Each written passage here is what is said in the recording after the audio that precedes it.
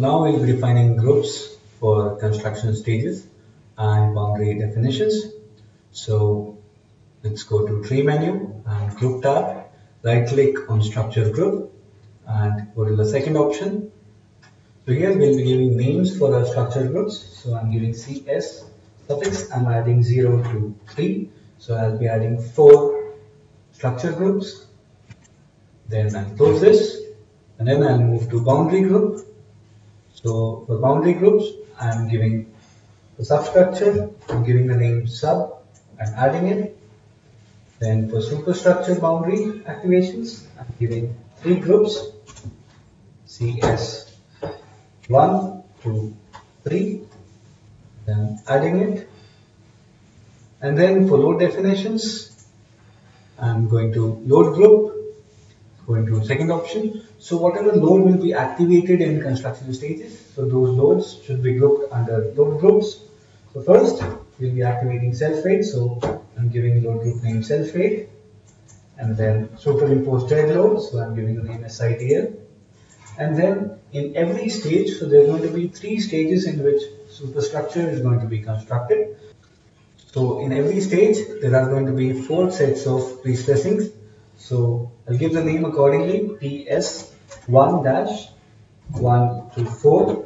So all these 4 load groups will be belonging to first construction stage stressings. Then PS2.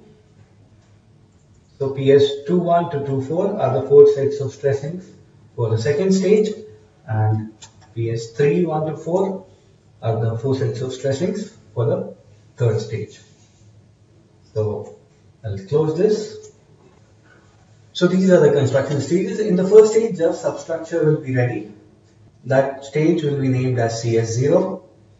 Then in the second stage, which will be our first construction stage for superstructure, we'll have the span 1 40 meters launched with 8 meters of the second span.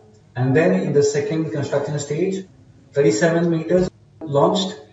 Finally, in the third construction stage, we'll be completing the construction with the launching of the remaining 32 meters of the third span.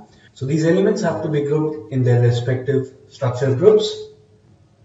So first we'll be selecting the substructure elements. So I'm selecting substructure nodes and elements.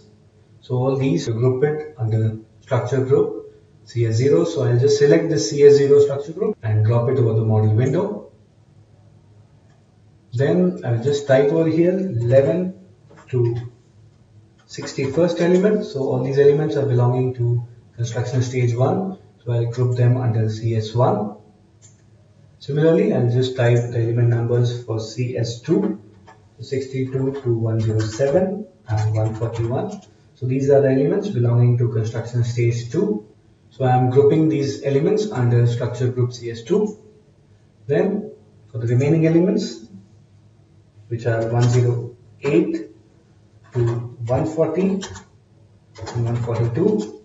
So these remaining elements I'll be grouping under structure group CS3. So this completes the grouping of nodes and elements.